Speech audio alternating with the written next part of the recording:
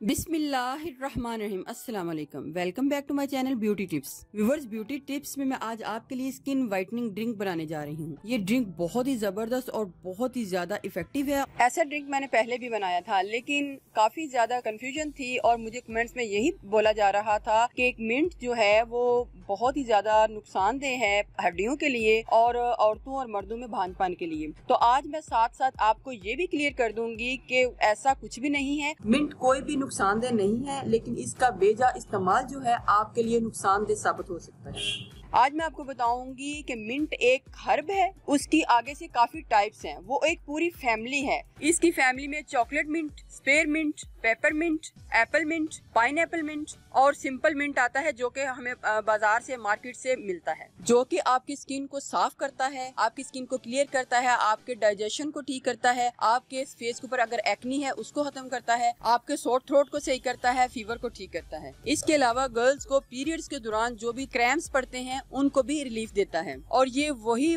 Mint है, पुदीना है, जिसका मैं आपको ड्रिंक बना के बताने लगी हूँ। तो इस लिहाज से मैंने आपको पूरी डिटेल बता दी है। उसमें आपको कोई साइड इफेक्ट नहीं होगा। आप इसको पीजिएगा और इसके बड़े ही अच्छे रिजल्ट जो है पाइएगा। सबसे पहले आपने सिंपल वाला पुदीना लेना है और उसको अच्छी तरीके से धो लेना है।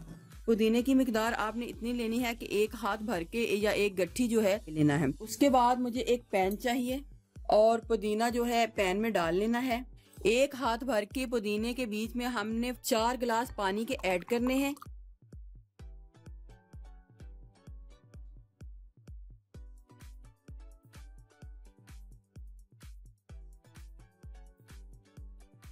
मैं इसको इतना बॉईल दूंगी कि जितना भी पुदीने का असर है वो पानी में आ जाए। 8 से 10 मिनट तक आपने इसको बॉईल देना है।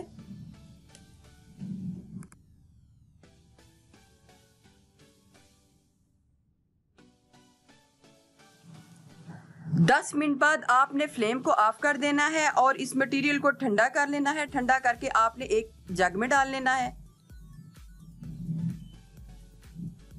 आपने इस ड्रिंक को बना के फ्रिज में रख लेना है और सिर्फ 3 दिन के लिए यूज करना है।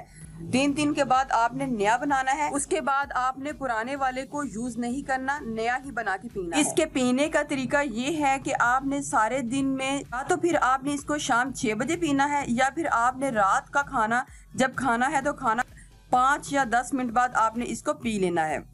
तो व्यूवर्स, अगर आपको मेरी ये वीडियो अच्छी लगी तो मेरे चैनल को सब्सक्राइब कीजिएगा और जिन्होंने ऑलरेडी सब्सक्राइब किया उनका बहुत बहुत शुक्रिया। मिलते हैं एक न्यू वीडियो के साथ। अल्लाह हाफिज।